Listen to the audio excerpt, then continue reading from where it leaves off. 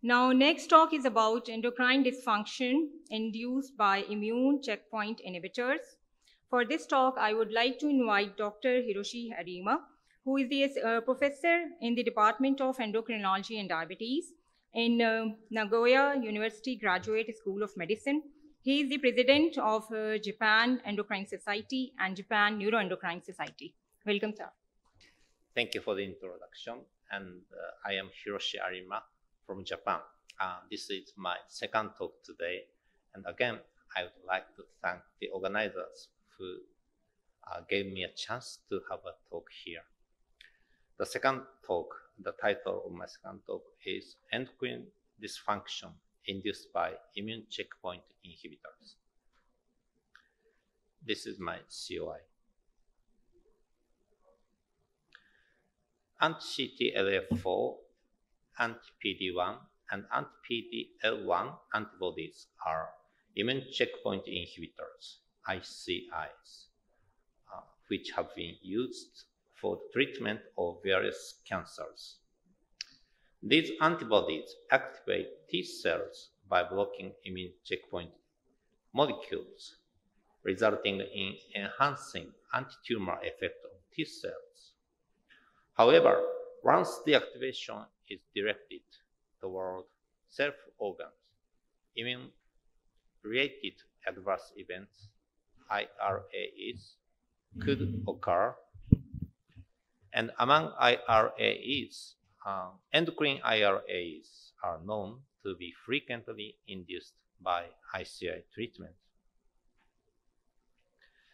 We have been conducting a prospective cohort study in collaboration with many departments in our university hospital to analyze clinical characteristics of endocrine IRAs since November 2015.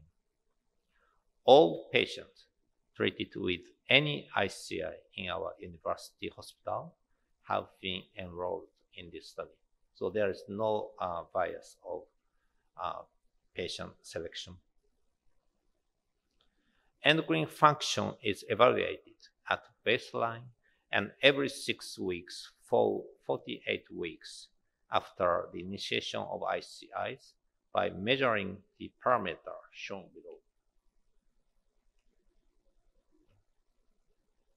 After 48 weeks, endocrine function is tested only if clinically needed until the visit stopped. This slide shows the number of patients in each ICI treatment. In total, 1,403 patients were registered in this study as of October 4th, 2023. These 5 disorders are well known as endocrine IRAs, and the Japan Endocrine Society published a clinical guideline for the diagnosis and treatment of endocrine IRAs in 2019.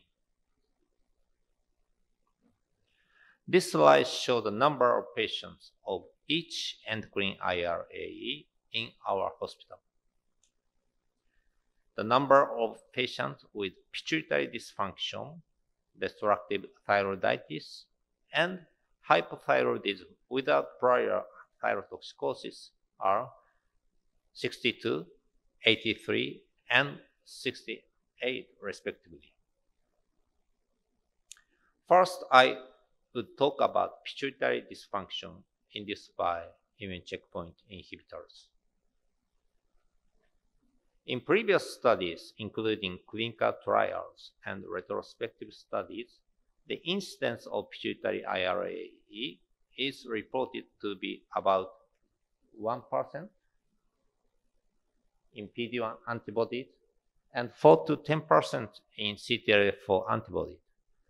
However, in our prospective study, the incidence of pituitary IRA induced by PD-1 antibody is 3 to 8.6%, and IRA by CTLA4 antibody is 24%, which are much higher than previous studies. So these data suggest that pituitary IRAs, which could be sometimes lethal because adrenal insufficiency, may be overlooked in previous studies. In other words, in daily our clinical practice. As you may know, there are two clinical types of pituitary IRAs. One is multiple pituitary hormone deficiency, and the other is isolated ACTH deficiency, IAD.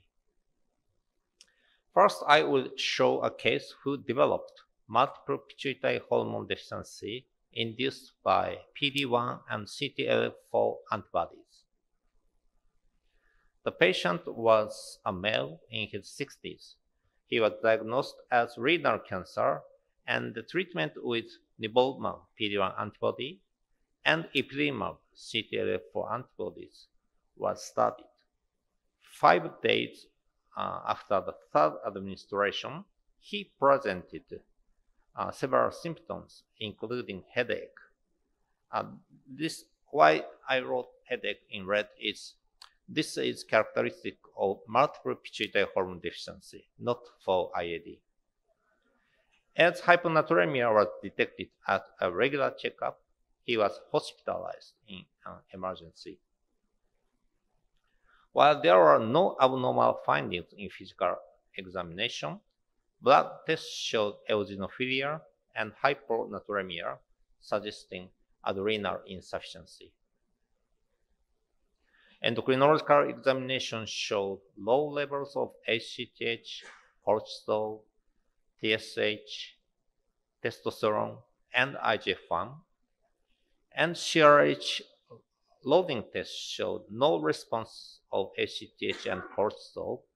TRH showed no response of TSH and impaired response of prolactin.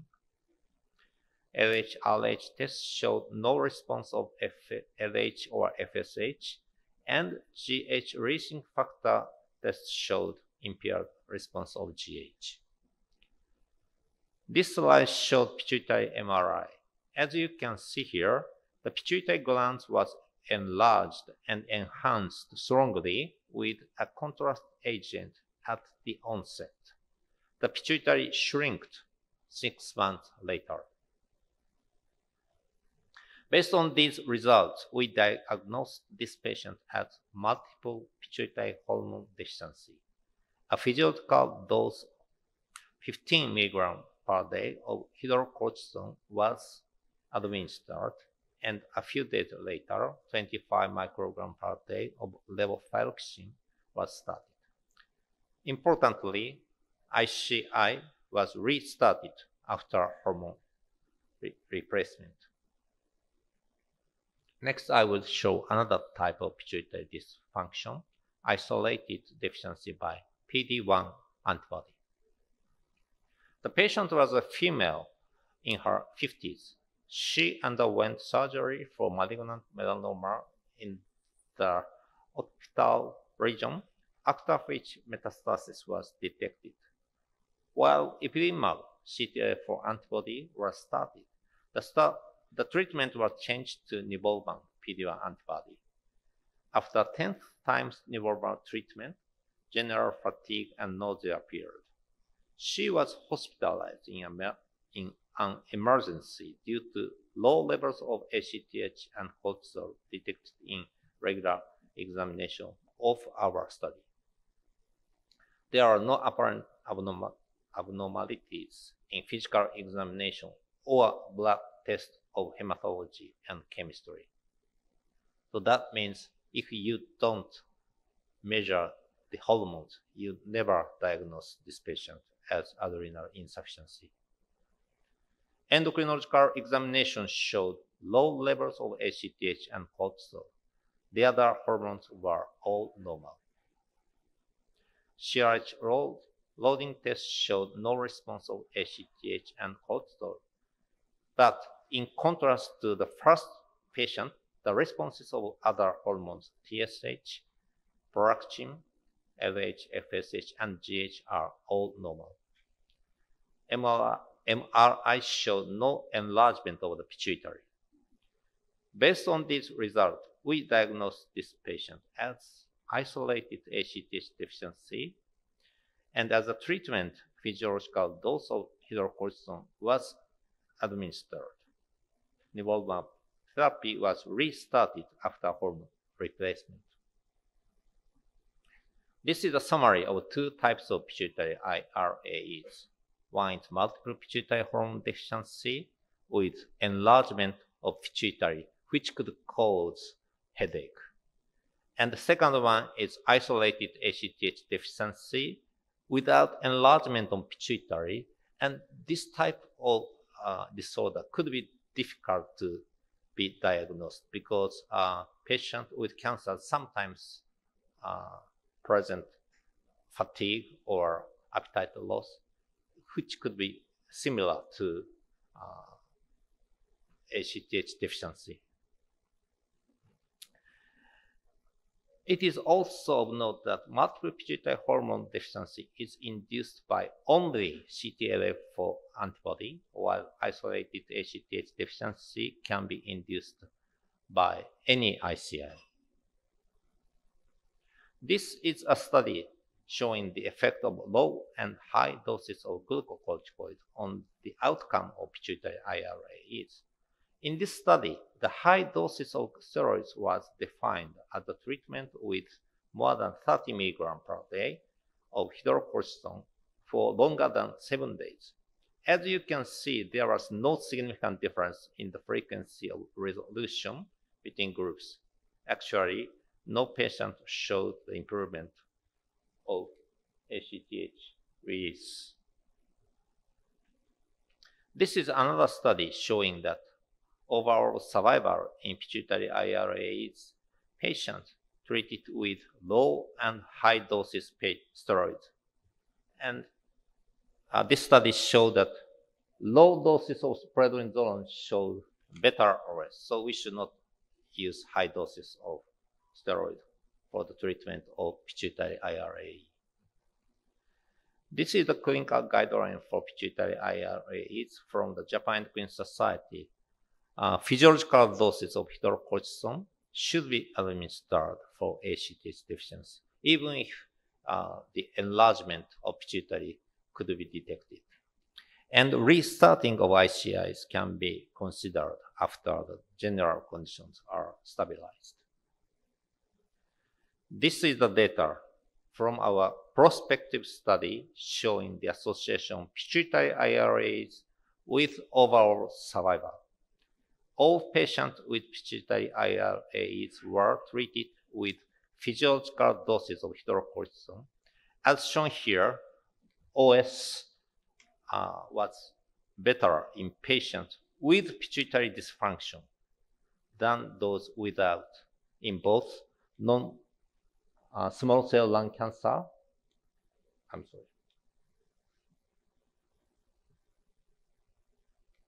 and malignant melanoma. So these data indicate that appropriate management for pituitary IRAs with physiological dose of hydrocortisone can contribute to the better prognosis of patients treated with ICIs. It would be nice if we could predict the risk of pituitary IRAs before the initiation of ICIs. We thought anti-pituitary antibodies, APAs, might be a biomarker for pituitary IRAs.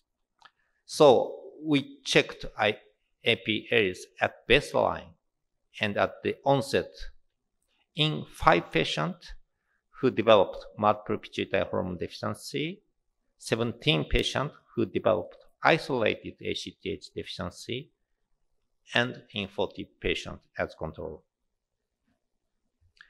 Our data showed 64.7% patients, 11 out of 17 patients, with isolated ACTH deficiency showed pituitary antibodies at baseline, suggesting that positive pituitary antibody at baseline could be a biomarker for isolated ACTH deficiency induced by ICIs. On the other hand, pituitary antibody were negative, in all patients who developed multiple pituitary hormone deficiency. However, positive changes of pituitary antibody were detected during ICI treatment in 3 out of 4 patients who developed multiple pituitary hormone deficiency. This slide showed pituitary cell targeted by pituitary antibodies at baseline and at the onset. Pituitary antibodies in patients with isolated ACTH deficiency recognized ACTH and FSH cells at baseline, and pituitary cells targeted by APA spread out at the onset. As all patients with pituitary IRAs show ACTH deficiency, pathogenic antigens may be expressed on corticotrophs, while further experiments are necessary to prove this. This slide showed HLA in patients with pituitary IRAs. While HLA alleles are overlapped to some extent among 2 types of pituitary dysfunction, they are not completely coincident. So this is a summary of pituitary IRAs. The incidence of pituitary IRAs was 24% in CTLA-4 antibody treatment and 6% in PD-1 antibody treatment. There are 2 clinical types, multiple pituitary hormone deficiency and isolated ACTH deficiency. All patients with pituitary IRAs showed ACTH deficiency. Overall survival was better in patients with pituitary IRAs, and positive pituitary antibody at baseline and positive changes of the antibody during ICI treatment could be a biomarker for this IRA. I'll move on to thyroid dysfunction induced by ICIs. This slide shows the incidence of thyroid IRAs induced by each ICI regimen. The incidence was about 10% in PD-1 antibody and PD-L1 antibody treatment. While CTLA-4 antibody monotherapy did not cause thyroid IRAs, the incidence became much higher in a combination therapy of PD-1 antibody with CTLA-4 antibody compared to the monotherapy. Thyroid IRAs are classified into thyrotoxicosis and hypothyroidism. In general, thyrotoxicosis is either destructive thyroiditis or Graves' disease, as you know. In our prospective study, 21 out of 209 patients developed thyroid IRAs induced by PD-1 antibody. Most of them are either destructive thyroiditis or hypothyroidism. Graves' disease was quite rare. I will show a case who developed thyroid dysfunction induced by PD-1 antibody. The patient was a female in her 50s. She was diagnosed as lung adenocarcinoma and had surgical treatment. After the recurrence, she started first PD-1 treatment, nivolumab. At that time, thyroid hormones were normal, but thyroglobulin antibody and TPO antibody were positive. 9 days after, she complained of a feeling of pressure on the anterior neck and visited the emergency department. It could be difficult to see, but the thyroid was enlarged, you can see. Our laboratory data showed thyrotoxicosis and negative TSH receptor antibodies. And thyroid ultrasonography at the onset revealed a marked enlargement of the thyroid gland, shown here. 1 month later, blood examination showed low levels of thyroid hormones. So she started the replacement therapy with T4. Our prospective study showed overall survival was better in patients with thyroid dysfunction than those without in non-small cell lung cancer, but not in malignant melanoma. This is a bit different from pituitary IRA. So this is a clinical guideline for thyroid IRAs from the Japan Endocrine Society. As a treatment of thyrotoxicosis, beta blocker is effective. In case of hypothyroidism, low doses of T4 should be started. Efficiency of high doses of glucocorticoid is unclear. There is no evidence for that. Restarting ICIs can be considered after the general conditions are stabilized. To clarify the mechanisms of thyroid IRAs, we established a mouse model of destructive thyroiditis induced by PD-1 antibody. We induced destructive thyroiditis in mice by the injection of PD-1 antibody following thyroglobulin immunization. And our data showed that depletion of CD4 T cells completely prevented the development of destructive thyroiditis. As you can see here, the incidence of thyroid IRAs induced by nivolumab PD-1 antibody was significantly higher in the anti-thyroid antibody positive groups than negative group, indicating that anti-thyroid antibodies at baseline is a biomarker for thyroid IRAs. We also clarified that irregular echo pattern at baseline was another risk for thyroid IRA. The risk of thyroid IRA was higher in patients with thyroglobulin antibody than those with TPO antibody. So thyroglobulin antibody is a better biomarker. And the risk of thyroid IRA is increased in PD-1 plus CTLA-4 combination antibodies therapy. And thyroglobulin antibody is also a risk marker in PD-L1 antibody treatment. This is a summary for thyroid IRAs. The incidence of thyroid IRAs was about 10% in PD-1 and PD-L1 antibodies and 37% in combination therapy. There are mainly two clinical types, destructive thyroiditis and hypothyroidism. OS was better in patients with thyroid IRAs in non-small cell lung cancers. Positivity of thyroid antibody at baseline, especially thyroglobulin antibody, is a biomarker. As pathogenesis, cytotoxic CD4 T cells play an essential role in the development of destructive thyroiditis by PD-1 antibody. Thank you for your attention.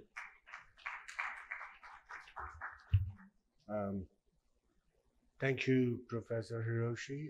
Excellent talk, but in the interest of time, I'll request the audience that they keep questions with themselves.